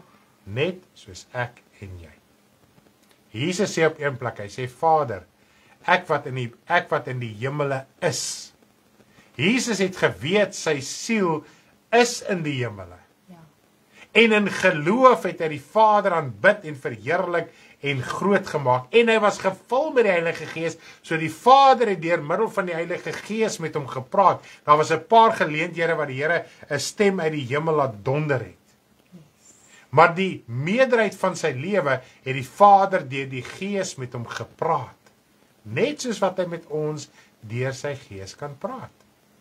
As ons 'n verhouding met hom het, as ons hom toelaat, ensovoorts. En maar ek dink baie keer daaraan dat ek dink die sonde in ons is te veel. Om werklik die stem van God in ons lewe te regtig te hoor. Suiwer te hoor, nie te raai nie. Suiwer, want Jesus se lewe was so rein en skoon en heilig dat hy kon die stem van God hoor. Suiwer. Hy het geweet wat die wil van God is, wat hy moet doen, wat hy moet uitvoer, wat hy moet toepas. En ek dink ons in ons sondige toestand en al ons emosies en gedagtes en idees en opinies en alles is te veel. Dit maak ons harte vol sodat ons werklik kan hoor wat God vir ons werklik wil sê. Ja, soos hy die geestelike verstaan, dan kom jy agter die hele vleeslike Kersfees en geboorte van Jesus en al die prentjies van sy kruisiging ensovoorts is so van die baan af, dit is nie eens waar nie. Ons kan nie waarde daaraan heg nie. Want toe Jesus sy aardse liggaam gevorm het, toe sy afgesny van die hemel, want toe sy siel aan hierdie liggaam van vlees en bloed gekoppel. Maar dit is net so mooi wat jy ek dink jy het dit met my bespreek, dat God het gesorg dat daar nie 'n geslag voortgaan nie. Ja, 'n aardse geslag. 'n aardse geslag, dat Jesus nie aan 'n aardse geslag gekoppel was verder en daar was nie 'n pa nie. Yes, dit is die punt waar ons by wil uitkom. Nou, toe Jesus gebore was in die vlees, om dan net in vleeslike denke, het Jesus nie 'n aardse pa gehad nie. Sy vader was sy hemelse vader. En God het gesorg tot op daai stadium dat daar nie 'n man naby Maria gekom het nie. Want die Vader was Jesus se Vader. Hy het hom nie, Jesus het geen aardse bloed pa geslag gehad nie, want hy was bonatuurlik, was Maria bonatuurlik bevrug.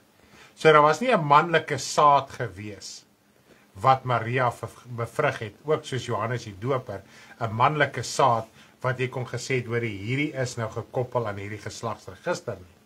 Want sou dit gewees het, dan kon Josef daarop aanspraak gemaak het, dat hy Jesus se pa was. Ja. En Josef was nie Jesus se vader nie. Dis so cool, my man. En van Jesus af, die geslag wat van daar af moes uitkom, was die goddelike geslag. Yes. Dit was nie meer 'n aardse geslag nie. Yes. Want nou moet ons 'n goddelike geslag voortbring. Yes. Want nou moet ons die Here Jesus Christus aanneem. En ons moet 'n kind van God word, sodat daai goddelike geslag kan aangaan. So daar het nie 'n vleeslike geslag van Jesus af aangegaan nie. Glad nie. Jesus is gebore deur die krag van die Heilige Gees, met geen aardse pa, geen aardse bloedlyn. Dis Maria het 'n vleeslike, want die woord sê Jesus wat na die vlees gebore is, daar's 'n vleeslike geslagsregister deur Maria, maar Jesus, omdat nie die lewe, die geslag kom deur die Vader. Ja.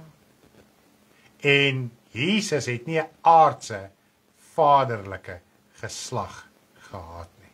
Ja. En hy het gesterf sonder om in die vlees kinders voor te bring.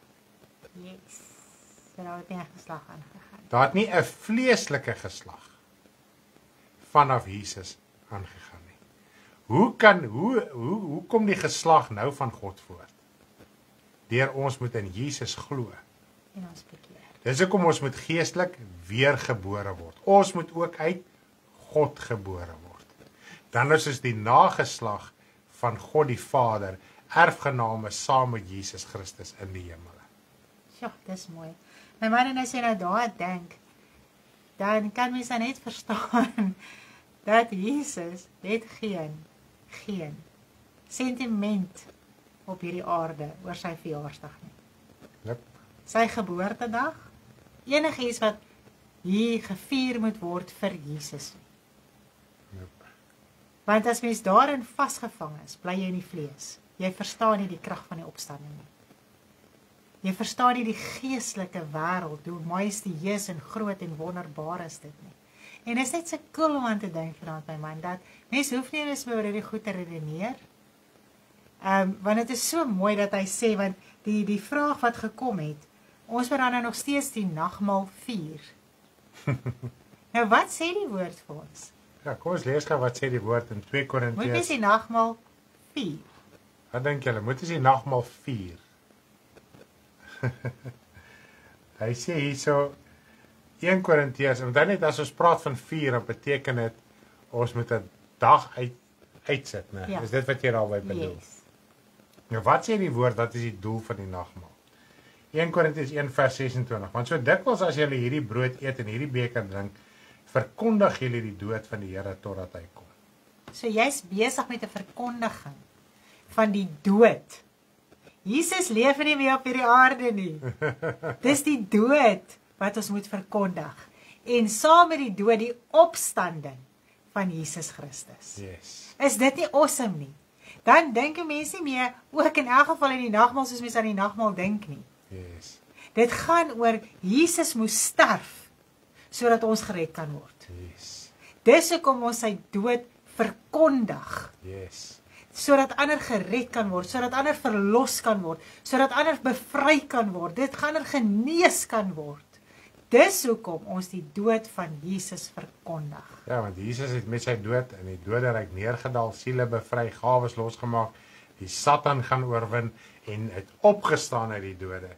En nou dat jy die Here Jesus Christus aanneem, nou gaan jou ou mens ook dood, sodat jy in 'n nuwe lewe kan opstaan. Daarom verkondig die gebruik van die nagmaal is suiwer om die dood van Jesus te verkondig. Dit gaan nie oor 'n vierdag soos 'n verjaarsdag of 'n Ou Testamentiese Paasfees of daai tipe van ding nie. Dit moet 'n heilige saak in ons lewe wees. Nou, wanneer jy die nagmaal gebruik, dis die doel. Maar tog in ons prediking, in ons lewe, moet dit 'n daaglikse proses wees. Amen. Dis net van tyd tot tyd doen ons dit fisies ook, om dit vir ons vir ander te wys, maar ek glo wel daaraan, want dit is iets wat vir ons nagelaat is, wat ons fisies ook kan doen. Maar die doel is om te verkondig, te preek. So eintlik nagmaal preek. Ja, en die skrywe wat hier uitgegaan het, ek net gaan die laaste stukkie vir ons lees, dat ons dit ook net reg kan verstaan.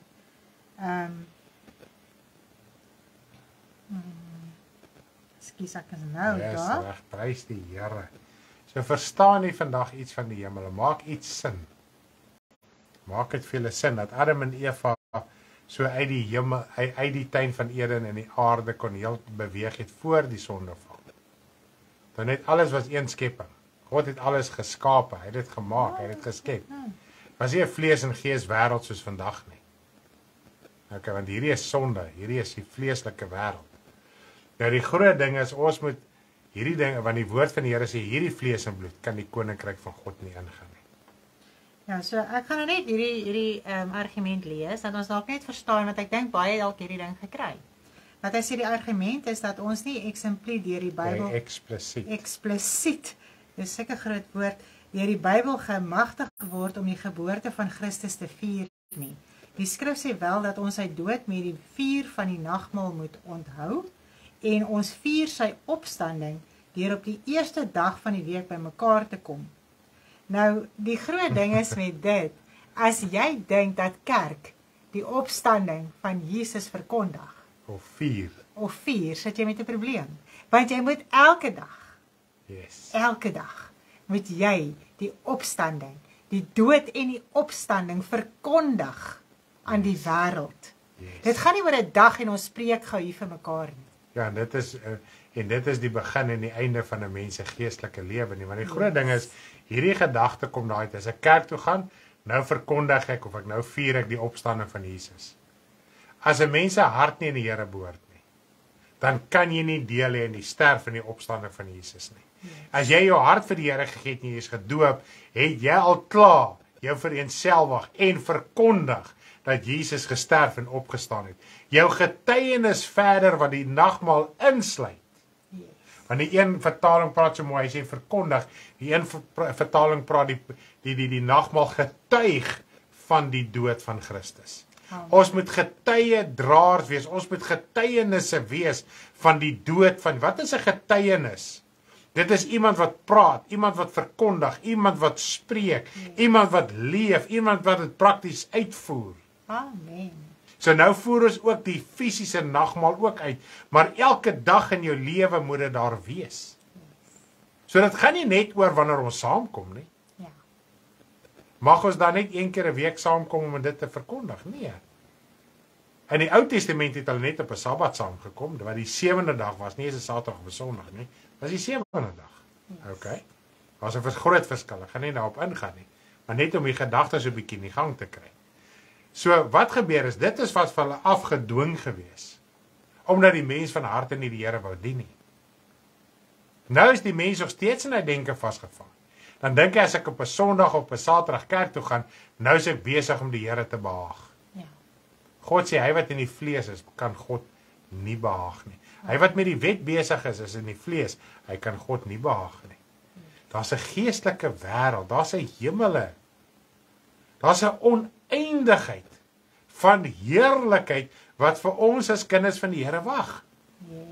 Dit is ons ewige rus, dis ons ewige Sabbat. Nou in geloof neem ons dit nou al aan. Ons kry baie keer wat jy woelinge in jou het. Dan gaan jy deur die Here toe, jy bid, jy breek deur, dan jy weer rus vir 'n oomblik. Maar die ewige rus, daai rus wat jy nooit weer gaan versteur word nie, wag vir ons. Amen. Sjoe. Dit is wat die Sabbat gemanifesteer het. Sjoe my man, dit is net vir my so cool, dat Jesus net gesê het, dat ons sy dood moet verkondig. Yes. Net sy dood. Yes.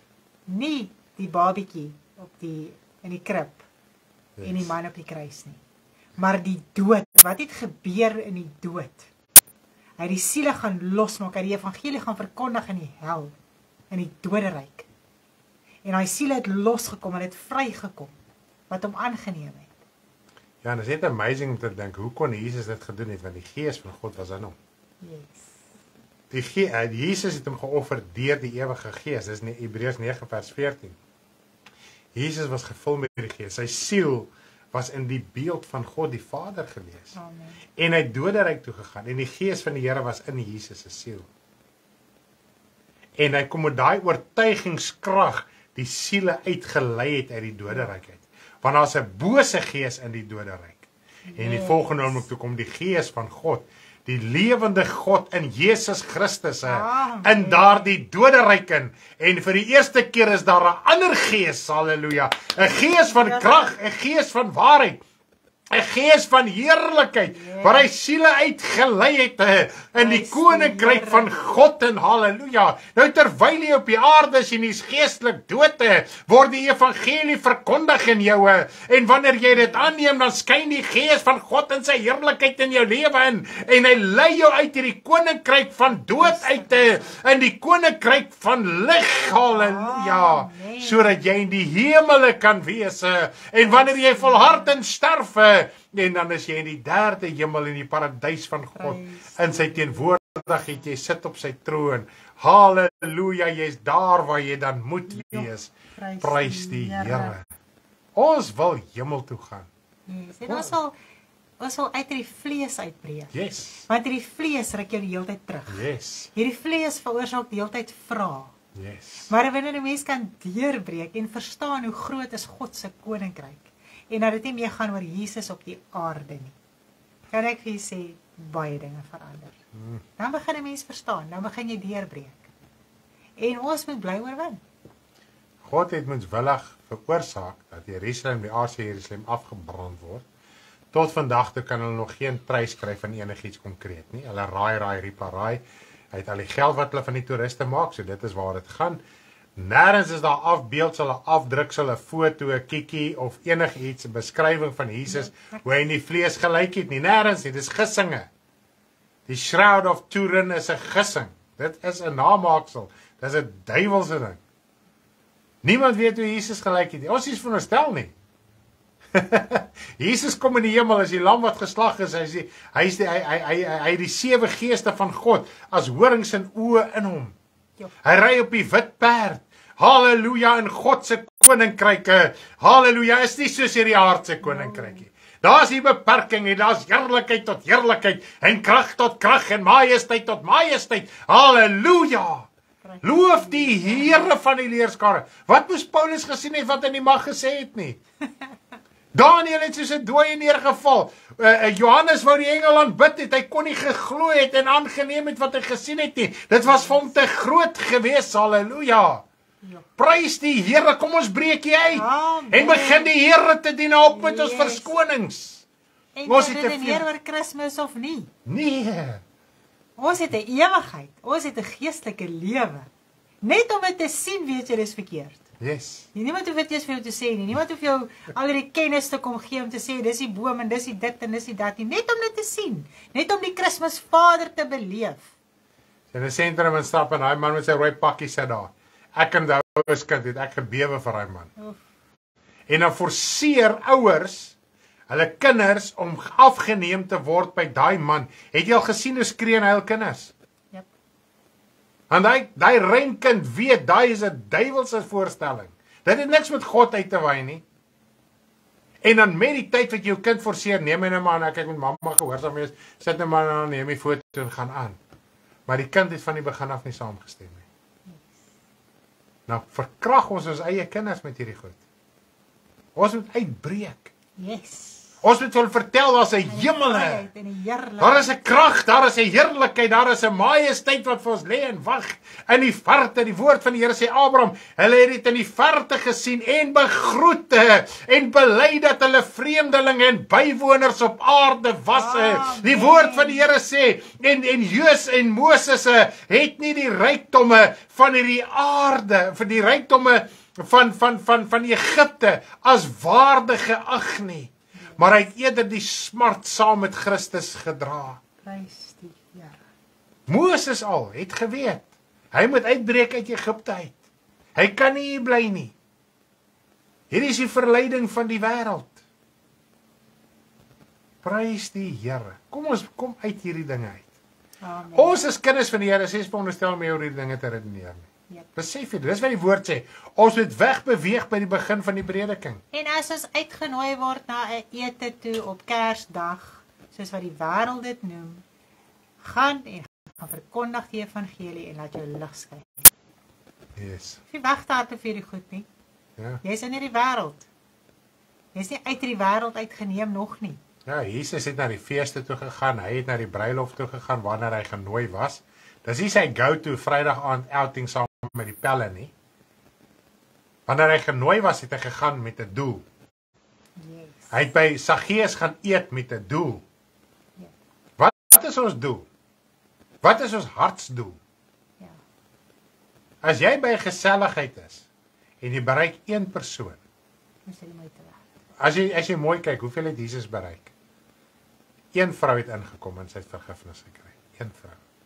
En Jesus moes sy hele fees deurgegaan het vir een vrou. Sure. Maar dit was sy doel. Dis Hy amazing. het nie daar gesit en die vrouens begeer waar daar gedans het en gedrink en allerlei praatjies en goed gemaak nie. Want dan kon hy nie die duiwel oorwin het nie. Yes. En weet jy wat? Net so terloops. Die argument oor Jesus is wat water wyn verander het. woord van die Here sê, wee jou. Wee jou wat in jou naaste drank bedien. Kom ons lees gou daai skrif. Habakuk, jy ken hom. Vers 15 dink ek. Jy is reg. Habakuk 2 vers. Dis die enigste wat ek sê my. Habakuk 2 vers 15. Kom ons lees hom. Hy sê wee hom wat aan sy naaste drank gee, wat jou gif daarmee meng en hulle ook dronk maak om hulle naaktheid te aanskou. So as Jesus Nee, praat. water in wyn verander het wat dronk gemaak het, dan het hy sonde gedoen. En wee beteken vervloek is jy. So Jesus het nie vir hulle drank gegee nie. Hy het vir hulle die vrug van die druiwesop, die nuwe wyn, die druiwesap wat lekker smaak gehad het. Wat nog nie gegis het wat jou kom dronk maak het nie. Want as Jesus dit gedoen het, het hy sonde gedoen. Ja, Want hy sê daar om 'n fool te maak van mense nie. Want wat doen drank? maak jy Dis wat hy sê, maak jou naak, om jou naaktheid te aanskou. Wat is sy naaktheid? Nie net fisiese klere uittrek nie. Hierdie lelike geaardheid. Ons ken mos dronk mense. Ek was ook dronk geweest, so ek kan nie vinger wys nie. Die Here het my jare terug verlos daarvan. Jy praat onsinnige nonsens. Jy is vuilbekkig. Jy is, elke hanteer dit anderste. Maar jou naaktheid, dit weet jy wat, 'n dronk mens praat eintlik die waarheid. Sien nie, daar is voor dronk verdriet. Maar eintlik praat hy die waarheid. In daai dronkenskap kom baie keer daai galf van bitterheid na vore. Dan kom die waarheid, dat party mense die moed om te sê wat hulle wil sê. Nou die woord sê, Jesus Christus het nie gekom om 'n fool van ons te maak nie. Yes. Hy wil ons verlos. So Jesus het nie wyn gemaak wat dronk gemaak het nie. Anders was hy vervloek geweest. Yep. Prys die Here, want daai argument is nou sommer ook uit die weg uit. So dit is vir jou antwoord. As iemand weer na jou toe kom en sê, wel, Jesus het water en wyn verander, dis kom ons kan drink. Lees net hierdie skrif. Habakuk 2 vers 15. Onthou dit hierso, lock in the vault. In die hart, in die gedagtes. Dit het so hard met my gepraat, hierdie skrif, dat ek dit nooit sal vergeet nie. Yes. Prys die Here. Het ons antwoorde, het ons vryheid om die Here te dien. Om net die Here te dien. Sonder allerlei redenasies en denke en vrae. Yes. Het jy vers 16 gelees? Jy het jou versadig met skande in plaas van met eer. Drink jy ook nou en wees ontbloot. Na jou toe sal die beker van die regterhand van die Here omgaan. En skande tref jou eer. So Jesus kon onmoontlik vir 'n drank gegee het. Hy's die ere koning. Prys die Here. Wanneer jy op daai punt van dronkenskap het, sê die woord, die regterhand van die Here sal omgaan, die krag van God om jou te tref met skande. So dis nie God se wil dat ons drink nie, want God wil ons nie met skande tref nie. Hy wil ons red, hy wil ons verlos, hy wil ons genees. Jy moet nie eers nodig hê om te dink aan drank nie. So genees moet jy wees, so moet jy innerlik genees wees, uit depressies, gate uitkom. Die Here wil jou verlos, hy wil jou vrymaak van alles in jou lewe. Sodat jy nie nodig het om te drink, omdat jy nie nodig het dat jy drang het na enige iets wat jou bevredig nie. So dit is net amazing om aan te dink, dis wat Jesus wil kom doen, hy wil jou kom verlos, hy wil jou kom vrymaak, jou innerlike, sodat jy niks nodig het nie. Ja, en almal wat rondloop en hulle self regverdig met drank, sy geestelike lewe is in 'n toestand. Yes. En hoe meer jy drink, hoe meer toestand kom. Hoekom? Want die regterhand van die Here tref jou. Dit tref jou eer. Dis hoekom die Christelike kerk in 'n toestand is. Nou kan ons baie dinge verstaan. Nee, dit alleen, net die drank wat goedgekeur word in kerke. Dit sonder enigiets. Nou kan ons al klaar verstaan wat aangaan. In die nie net kerk in die Christelike wêreld. Jy hoef nie eens in 'n kerk te behoort nie. So prys die Here, daar's 'n geestelike wêreld, daar's 'n hemelse wêreld, daar's 'n krag, daar's 'n heerlikheid. Ons hoef nie te worry oor hierdie goeters nie. Ons moet die dood van Christus verkondig. Hulle net sê dood verkondig. Verkondig jy verlossing, bevryding, redding, oorwinning, opstanding in die hemele. Prys die Here. Ja, maar ek dink dit is soms so aan die doop. Jy word in Jesus se dood gedoop. Dit gaan oor Jesus se dood en opstanding. Ja, so as jy in sy dood gedoop word, verkondig jy ook sy dood en sy opstanding. Dis waar dit gaan. Op die einde van die dag is dit waar die evangelie gaan. Het gaan niks van hierdie aardse dinge nie. Dis wat vir Jesus en vir God belangrik is om te verkondig aan die wêreld. Is sy dood en sy opstanding. Wow. En ons moet daarin bly gry. So, dis amazing. Ons saam met hom sterf. Evangelie is net fantasties. God is wonderlik. Hy is wonderbaar. Yes. Hy wil ons loskry uit hierdie wêreld uit, want hy weet, God weet hoe sy koninkryk lyk. Daar redeneer ons hier. Ons kan nie God se koninkryk vergelyk met hierdie wêreld. Nee, ons kan nie. So die uitbreek. Yes. Ons moet oorwinning kry. En ons moet sy woord prakties uitvoer en aanvaar. So dit is. Onderwerp. Nederigheid en onderworpenheid is seker die grootste geheim in die evangelie. Diensnig. Ja. Daar sê julle moet 'n wonderlike aand verder hê. Prys die Wat Here. ons nou? 6 minute na 8. Jo, het lank gekuier. Het julle antwoorde? Is hier nog iets onduidelik? Is julle reg? Dan nog 'n vraagie vir die wat nog ingeskakel wil bly en 'n antwoord soek. So is nie volmaak die video, die Here gee vir ons antwoorde terwyl ons hier sit. Dis cool. Dis amazing. Yes. Baie keer het jy 'n idee, maar as jy hier so sit, dan maak dit net soos boom, maak dit net soos oop, soos wow, prys die Here. Net iemand se opmerking op die comments maak 'n hele wêreld oop. Dis waar. So asseblief, neem deel as jy kan.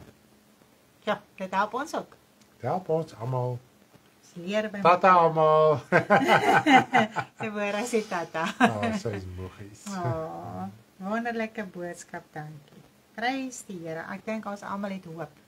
Ons het hoop vanaand. Maak nie saak wat op hierdie aarde aangaan nie. Daar's 'n ewige koninkryk. Dis hy. Vanaand jy so bid my man en jy bly by die ewige en die ewige en die ewige. Toe dink ek, Here, U praat vanaand met ons. Dit gaan nie oor hierdie aarde nie. Dit gaan oor die ewigheid. Die ewige evangelie. Het jy al gelees van die ewige evangelie? Kom ons lees gou een vers. Ewige evangelie. Dis in Openbaring. Jy al gelees van die ewige evangelie, ja? Seriously, my vrou? Ek kan net nie vir jou sê hy staan. My poppies, ek weet nie, want ek moet so dis kom ek 'n Strong's concordance. 'n Computer. Okay, kom ons kyk gou. Lees vir ons Openbaring 14 vers 6.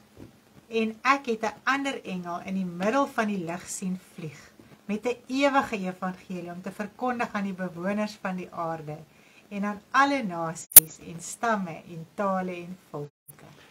Alle nasies, alle stamme, alle tale, alle volke, dis eksplisiet net vir een volk, stam en taal en nasie nie. Dis vir almal die ewige evangelie. Ons is besig met die ewige evangelie. Dis die evangelie van krag en redding en verlossing en vrymaking. Prys die Here. Ek het net hierso. Maak disippels van alle nasies en doop hulle in die naam van die Vader, die Seun en die Heilige Gees. Wow, prys die Here. Ek ken nog 'n woordjie. Ag, die woord sê op 'n plek, ek kry nie die vers nie. Hy sê as ons net in hierdie lewe hoop op Christus, is ons die elendigste van alle mense. Ons moet kom by die ewige evangelie. As ons net in hierdie lewe hoop op Christus, dat hy net vir ons hier moet voorsien en net hier moet deurdra. En ons kan net getuig dat die Here is goed vir my hier en hier en hier. En ons kan nie getuig van die verlossingskrag en heerlikheid van God in ons geestelike lewe nie. Sê die woord, ons is die elendigste van alle mense. Ons is meer elendig as die sondaar aan wie ons die evangelie wil probeer verkondig. En dit is die groot sy van die saak binne in die evangelie. Ons moet begin deurbreek. Ja. Ons moet begin sê, Here, daar is 'n ewige evangelie. Daar is 'n krag, daar is 'n heerlikheid, daar is 'n majesteit. Halleluja. Want hy sê, wat help dit as ons nie glo in die opstanding nie? Dan kan ons maar eet en te kere gaan en doodgaan. Ons kan nou nie die aardse sonde geniet en dis hoe die kind van die Here aangaan. Asof daar nie ewige lewe is nie. Yes, 1 Korintiërs 15:19. Yes, lees hom. As ons net vir hierdie lewe op Christus hoop, dan is ons die elendigste van alle mense. Maar nou, yes, cool. Christus is opgewek uit die dode. Hy het die eersteling geword van die wat ontslaap het. Prys die Here. En aangesien die dood deur 'n mens is die opstanding van die dode ook deur 'n mens, naamlik Jesus Christus. So daar's 'n ewige evangelie. En as ons net op hierdie lewe, net, wat sê, as ons net vir hierdie lewe hoop op Christus. As ons Jesus nog sien as 'n babatjie in die krib, of as 'n man op 'n kruis, ons is elendiger as die wêreld aan wie ons die evangelie probeer verkondig. Geestelik arm. Yes. Nie die goeie arm nie, die slegte arm. Prys die Here. Ons moet honger wees na God se dinge. Ons moet die hemelse dinge bedink. Ons innerlike moet dag van dag vernuwe word. Yes. Ons moet die dinge bedink wat daar bo is. Amen. Nie wat op hierdie aarde is nie. Yes. En as ons kyk as kinders van die Here, wat se praatjies het ons met mekaar? Vleeslike dinge. Dis al wat ons oor kan praat. Wat van die geestelike? Wat van verlossing? Wat van bevryding? Wat van oorwinning? Loof die Here. Dis die ewige evangelie. Amen. Die ewige evangelie. Wow. Sjoe. Koninkryk van God. Hierdie aarde gaan verbrand en versmel. Die elemente gaan verbrand. Dis wat Petrus vir ons skryf. Dit is, ons besef nie die dinge nie. 1 Petrus. Waar is 1 Petrus? 2 Petrus 3 vanaf vers 7. Maar die teenswoordige hemele en aarde is deur dieselfde woord as 'n skat weggelê en word vir die vuur bewaar teen die dag van die oordeel en die verderf van die goddelose mense. As 'n skat vir die as jy nou kyk waar dit vandaan kom. Die woord wat die hemel en aarde geskaap het. Die woord wat gesê daar moet 'n vloed kom. Daai selfde woord het hierdie wêreld, die toenmalige wêreld, hierdie wêreld bewaar as 'n skat vir die vuur teen die dag van die oordeel en die verderf van die goddelose mense. Maar jy is kind van die Here, jy het hoop. Yes. Prys die Here. Word. Wanneer dit hier vergaan, het jy ewige lewe. Prys die Here. Daar sê, sjoe, Dink ons is nou klaar. ek dink nou moet ons klaarmaak. Anders gaan ons dit 10:00 vanaand preek. Prys die Here, lekker kuier. Daar sê, julle met 'n geseënde aand verder, en mag die Here julle baie ryklik seën. Ons hou op hoogte vir die verrigtinge vir die naweek en die week wat voorlê. Ons sal seker nog Vrydagoggend woord en gebed hê. Yes, ons sal sê 5:30. Ons hoop, Ons hoop. ons glo. So ons sal maar net op hoogte hou soos wat ons aangaan die volgende week. Besef ons 3/4 mense is weg, families ensovoorts nie inskakel ensovoorts nie. Bly die Here dien, bly deurbreek. Ons gaan nog aan. Daar waar ons kan aangaan, gaan ons aan. As ons iets kan doen, dan doen ons dit. Ons gaan nie net goedsmoeds ophou en los nie. Yes. Maar ons hou jy op hoogte. Hou maar net dop. Amen. Loof die Here. Bye julle. Bye, lekker aan, Bye. lekker doodoo, tata, slap is lekker. Bye. Bye.